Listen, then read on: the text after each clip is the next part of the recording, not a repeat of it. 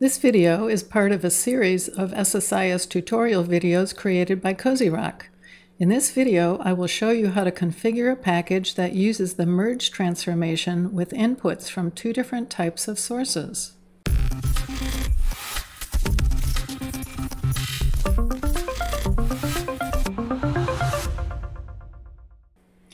The merge transformation can only accept two inputs, and this is what I'm going to use as the first input. It's a text file, and as you can see, it has 3 columns, and it actually has 24 rows in it, and the ID is what we're going to use to sort on, because the input does need to be sorted before we feed it into the merge transformation.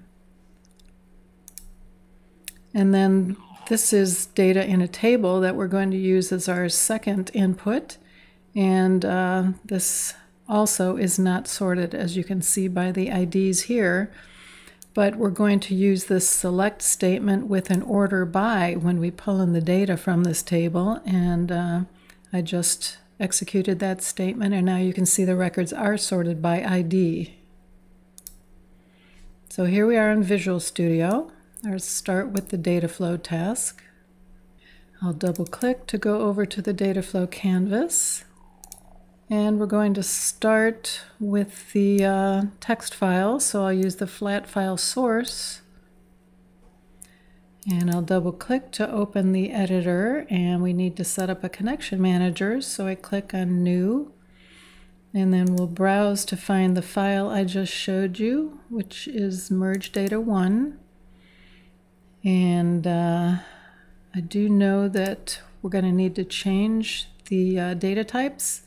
So for ID, we want that to be 4-byte unsigned integer.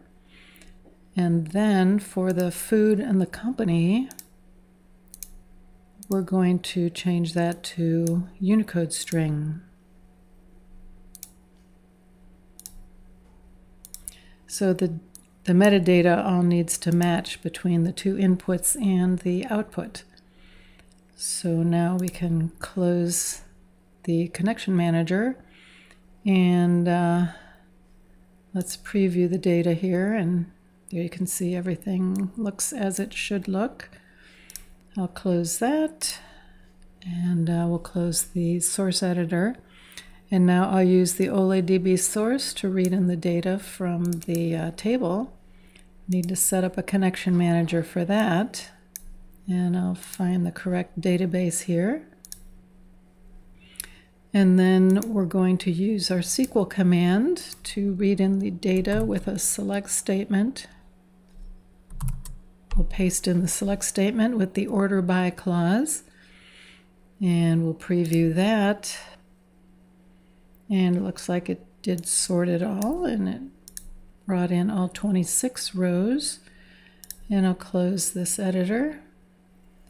And because I'm not going to be using the sort component, there are some additional steps I need to take here so that the merge knows that the data is sorted.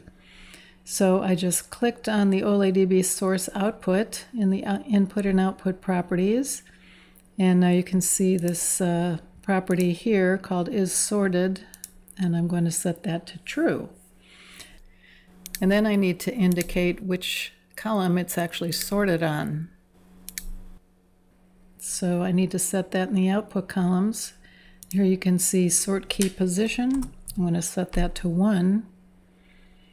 And then I also need to change this, the data type here, to unsigned integer. And I'll do that up here for the external columns also. Now everything should work correctly when we feed it in to the merge as far as the metadata. So first I need to sort the data coming from the flat file. Of course, we'll use the sort component for that.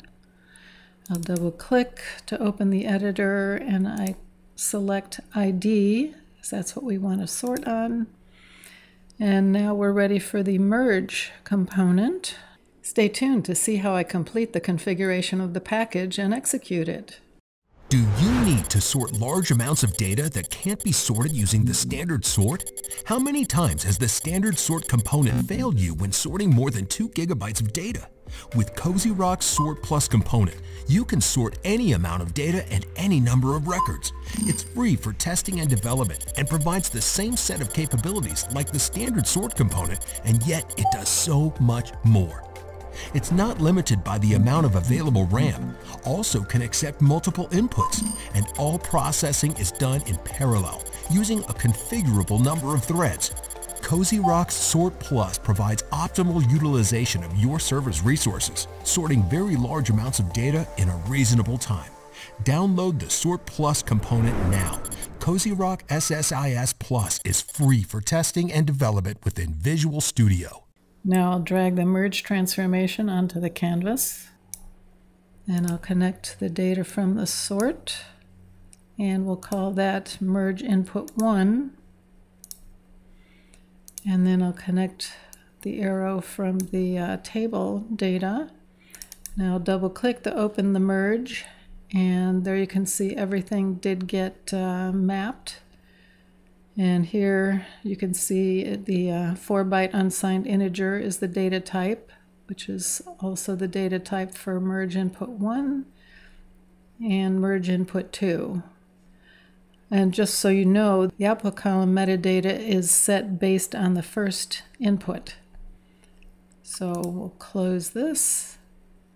And now we're ready to write the output from the merge to a SQL Server table using the OLE DB destination. And I'll double click to open that editor.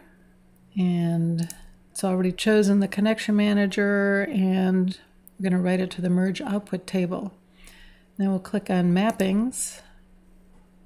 And all 3 columns did get mapped. I'll click OK to close that.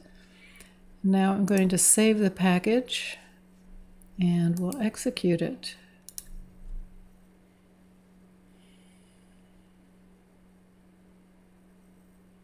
And it completed successfully, and there you can see we have 24 rows coming from the text file and 26 rows coming from the table.